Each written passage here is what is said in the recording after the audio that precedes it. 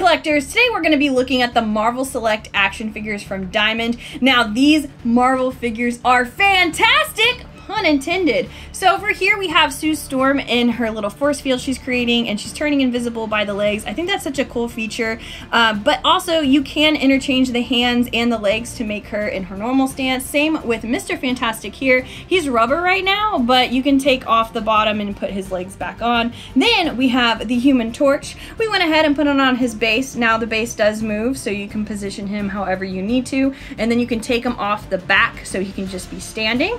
And then of course, last but not least, the Thing. You can go ahead and move him in any shape or form, but you know what? They're in their battle stances, but we need a villain to defeat. So let's go ahead and add that. We'll be right back. To complete the scene, we have added the Marvel Gallery comic Dr. Doom statue. Now this is just the iconic moment we have created here. We have all 4 characters coming in to defeat the villain, and I think this is just so cool, especially if you like to display your action figures and your statues. This is an awesome way to combine it. Thank you so much for watching. We'll see you next time. Bye!